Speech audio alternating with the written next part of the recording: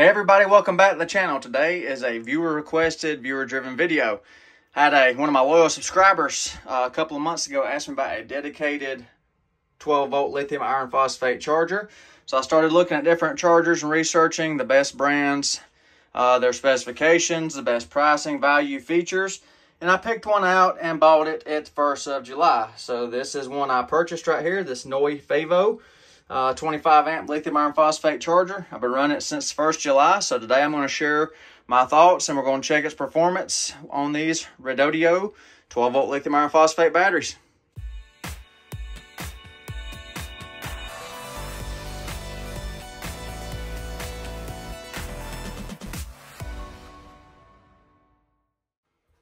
So why did I pick this charger? Well, first off, the price was right on it. I caught this on a coupon sale. $104.99 is what I paid for this charger. I think the normal price is around $110 to $115, just depending on if there's a coupon or not.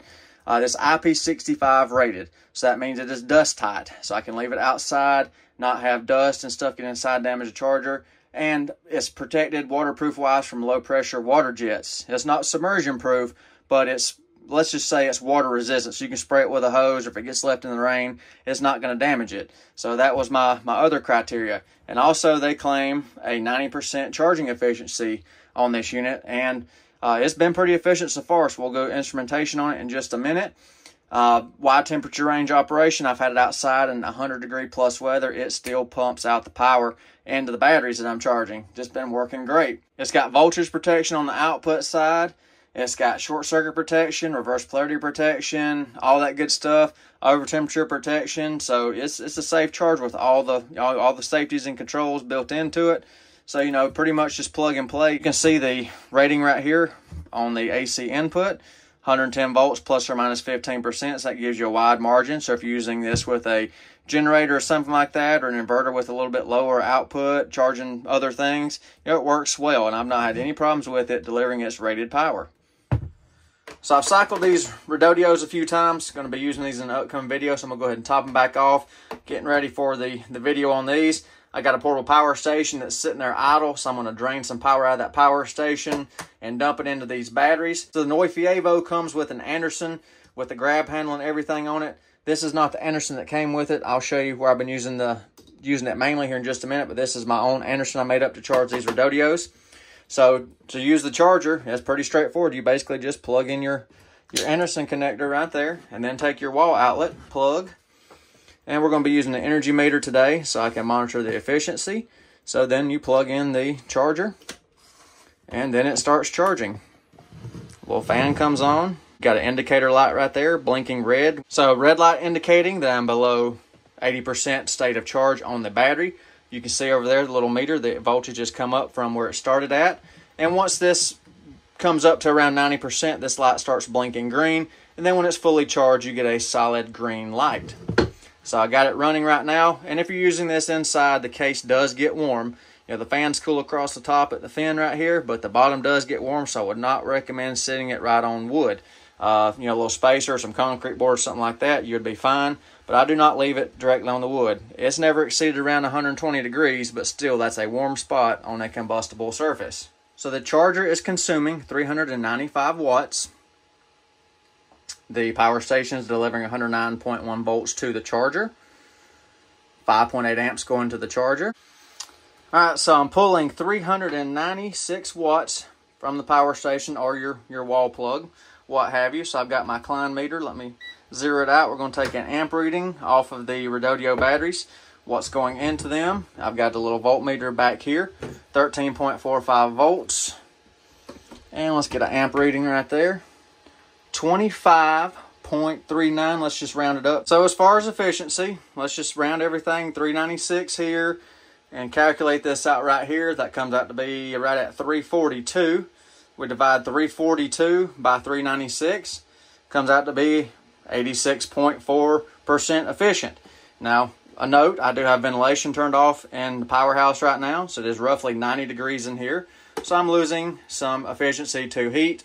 And I have noticed if I'm using this when it is 60 degrees outside or using it outdoors where it's cooler, the efficiency rate gets up to about 88 to 89. And that's the highest I have seen is 89%.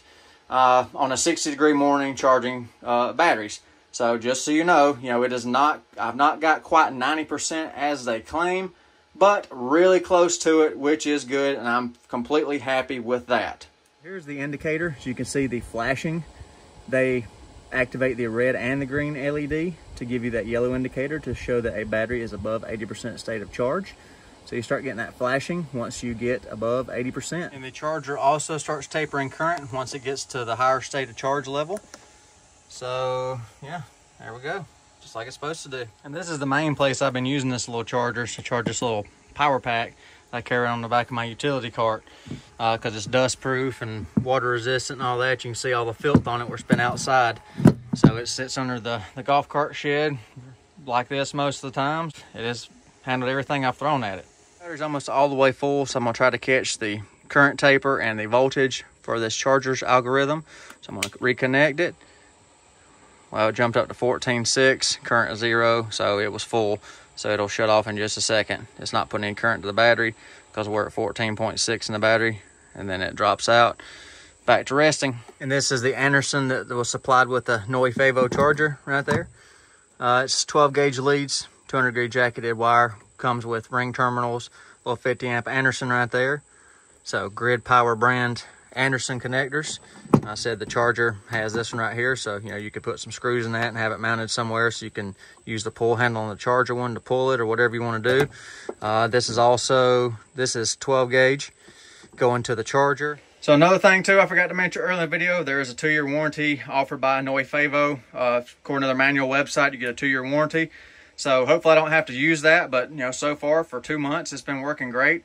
And I always like to test things before I bring you videos on them. Hence, I do a lot of behind the scenes stuff with different products. But 2 months of owning this, I'm happy with it. Can I recommend it? Yes. And the efficiency is not quite 90% as they claim, but it's right in line with many of your other chargers. They average from 80 to 90%. This one is on the upper side of efficiency level. So, hope the viewer that requested this style charger is happy. I'm happy with this, and this is a good beta test for me as well to check the quality of Noeifevo before I purchase a larger amperage or higher voltage charger, which I will be doing very soon. Include a website link to Noeifevo's website. This is not available on Amazon. Y'all earn nothing or anything like that. This is non-sponsored. It's just something I bought, to try to help y'all out and, kind of test their products. So, just check it out if that's something you're into. And, if you're using a different style charger, hit me up in the comments and tell me what you're using and if you're happy with it. But, Redodios will be coming up soon, so, running them a few times before I bring you a video on these. So, hope y'all enjoyed the video today. Y'all take care and be safe.